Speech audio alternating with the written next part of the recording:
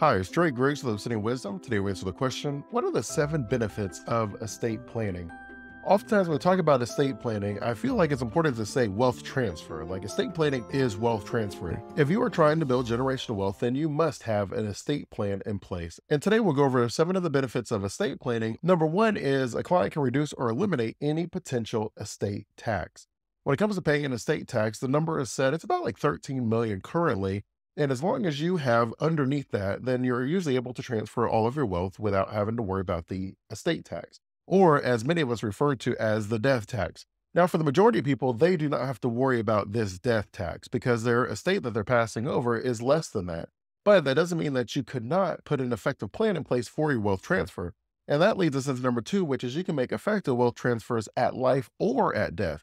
Most of us think about transferring our wealth at death, where we're going to say, okay, I'm going to have a will in place and I'm going to give everything away to my certain children or my pet or a charity or something like that. But you actually have the ability to transfer some wealth every single year without it being taxed. That is called the gift tax. Now, I have another video where I'll put in the link where I share some strategies to be able to transfer your wealth without paying taxes on it.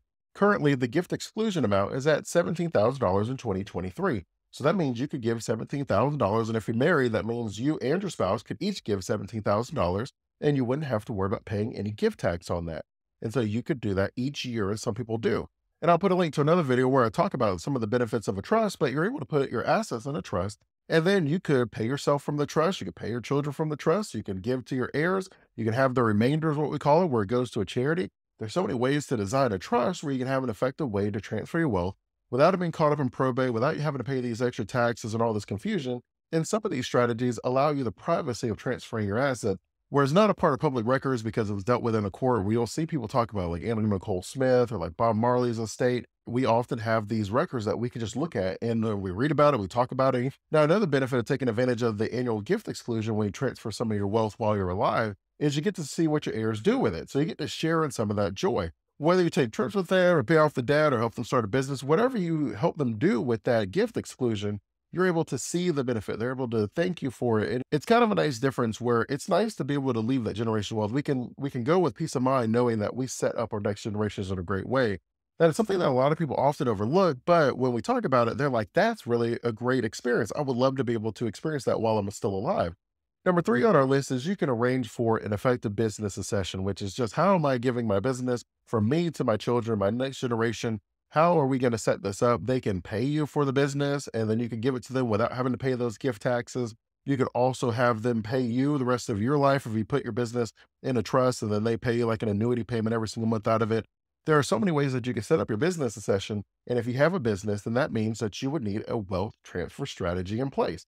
Unfortunately, about 60% of people who have a business and are retiring, they just close their business. They don't have a wealth transfer strategy in place. They have no business succession plan in place, and the business just goes away. But if you have the proper strategies in place where you're talking to your kids and everybody knows their role and how it's going to work, then the business can keep going. Your legacy can live on. Number four, estate planning gives you the ability to plan for your incapacity, right? If we end up with a long-term care issue, or maybe we have Alzheimer's or we have dementia or something like that, where people feel like we're maybe being taken advantage of, if we already have the plan in place, then we already know what to do. It's not our kids arguing over what to do with our money or the business. No one can give you medicine that if you were in your right mindset, you would have declined. But because you're not, they just ask your children and your children don't have the same views as you.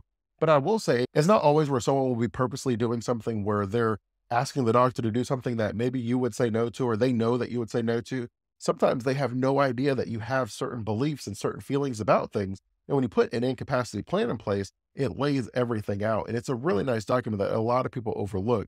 So who's going to take care of the finances? How does the doctor take care of you if you go in? Where do you want to get your treatment at? All these things can be a part of your incapacity plan.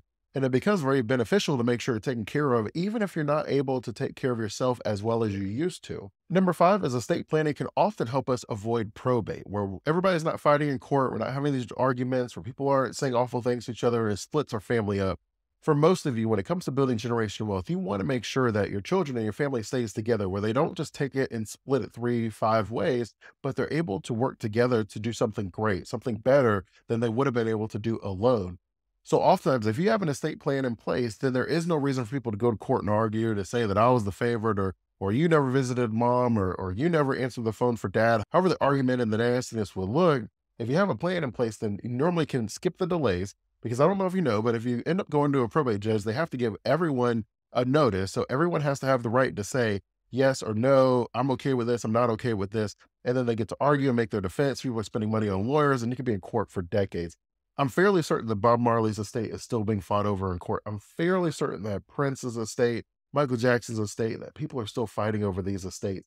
If you have a proper estate plan in place, there's less to fight over. It keeps the family together.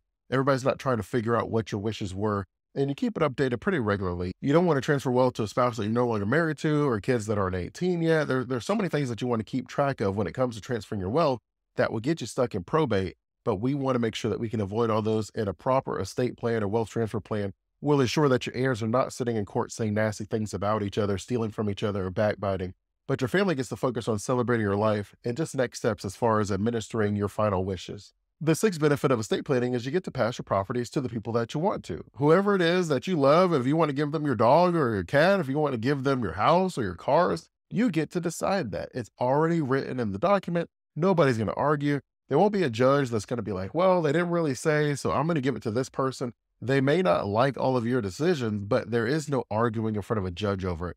This is your estate plan, it's administered, and we move on. And that leads us nicely into the seventh and final benefit of estate planning. It just gives you peace of mind. It is nice to know that everything is taken care of. It's often the same benefit that we felt when we got our life insurance. We knew that if something happened to us, that our spouse and our children will be fine. They wouldn't have to move if we died unexpectedly. It's the same benefit you have of having disability insurance, where you know if something happened to you, that you would be able to keep getting your paycheck even if you weren't able to work. That is the same idea with estate planning. We know that there may be some unexpected things that happen, but even if it does happen, we will already have the plan in place. Whether it's my healthcare and incapacity planning, whether it's passing on my assets, or whether it's limiting my tax bill, or setting up my next generations with financial freedom, I have the peace of mind of knowing that I put the plan in place, and this estate and wealth transfer plan is perfectly set up to achieve whatever my financial goals are. Is often the benefit when we think of Batman, right? He's a superhero. He doesn't have any superpowers. And yet, more times than not, people feel Batman could beat Superman, that he could beat most of these people with superpowers. And the reason is because Batman has a lot of contingency plans. He has set up for a lot of different variables, and as a result, he gives himself the best opportunity to win. While a lot of other people, they just lean on their special talents and they hope everything's going to go okay. They don't think anything's going to happen unexpectedly. Batman's one of those people that hopes for the best but plans for the worst. And that's what estate planning is supposed to be. We hope for the best, but we plan for the worst. We know that everything is in place so that if something happens and I literally lose my voice and can't say anything, I can point to the document and say, this is what needs to be done.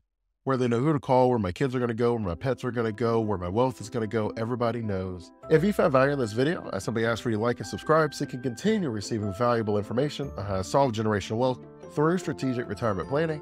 Until next time, stay safe and enjoy life.